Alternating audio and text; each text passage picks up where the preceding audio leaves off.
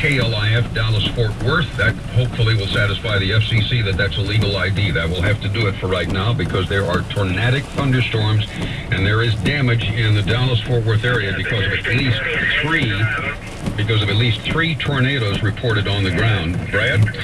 Yes, we just now have another storm spotter in the field, I-20 and Anglin Drive. I-20 and Anglin Drive.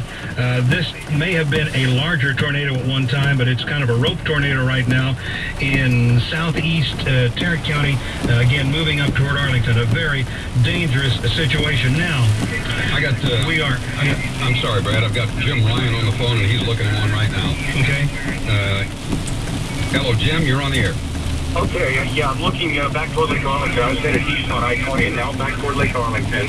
I can see movement, rotation, lowering down to those clouds, looking very ominous in a funnel that does dip down out of those clouds down toward the Lake Arlington area. So definitely a threat around Lake Arlington.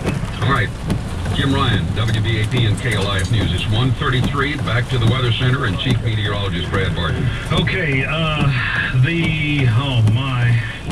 we are getting some glimpses of this tornado in southeast Dallas County. It is moving through areas of warehouses and truck stops, and it is wiping out billboards, trailers, rooftops, awnings, parking areas, massive debris.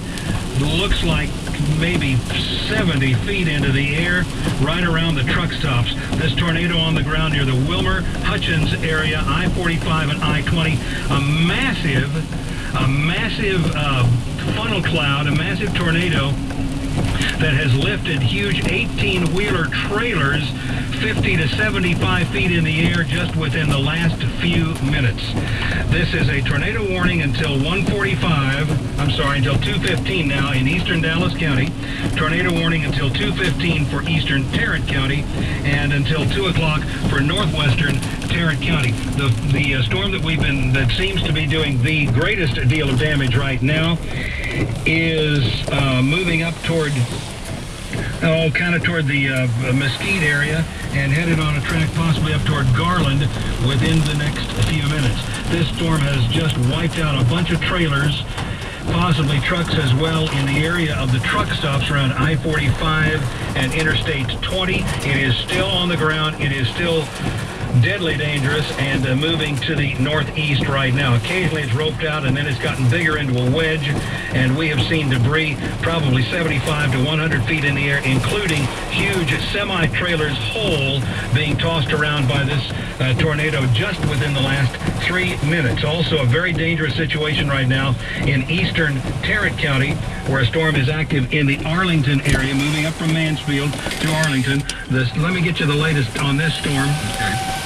Moving north-northeast at 20 miles per hour. It's on top, it looks like, between Lake Arlington and the central section of Arlington, very close to UTA right now. And it's going to be moving on up into the HEB area, possibly up toward Grapevine. Could be a direct strike on DFW Airport, and then extending that on up through northwest Dallas County, through Coppell. That's the way this storm appears to be moving right now in Tarrant County. Sounding the sirens. Sirens are being sounded in Arlington right now. Tornado warnings in eastern Tarrant County and eastern Dallas County underway.